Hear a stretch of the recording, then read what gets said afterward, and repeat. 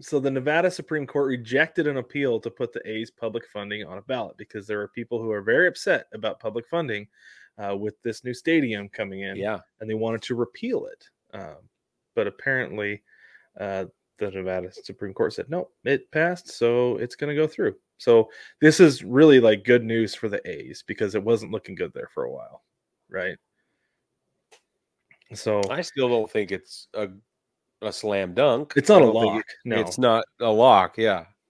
no, I don't think it is. But this is one thing that I've been thinking about a lot lately, though, is that like people have a problem with paying for stadiums like this with public money, right?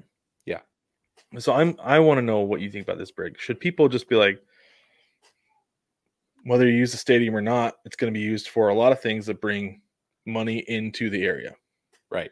Concerts, Professional fights. sports, concerts, fights, all that stuff has a tremendous impact on the local economy.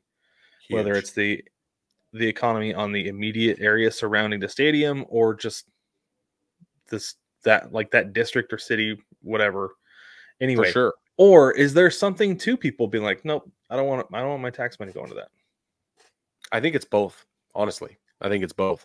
I think that you have to have programs in place that show, okay, we're going to put tax money toward it now, but we have a plan almost to titrate's not the right word, but you know what I mean? Like we're going to progressively load this direction right now, trickle and then we're going to, once that sort of gains its own momentum, we're going to take this premium that we're getting in hospitality, for instance, and we're going to progressively load it into these other programs like education or whatever it is. Yeah, and I feel the same way, that it is the massive impact, I think, in the long run can be really beneficial, and so that's why it makes sense, right?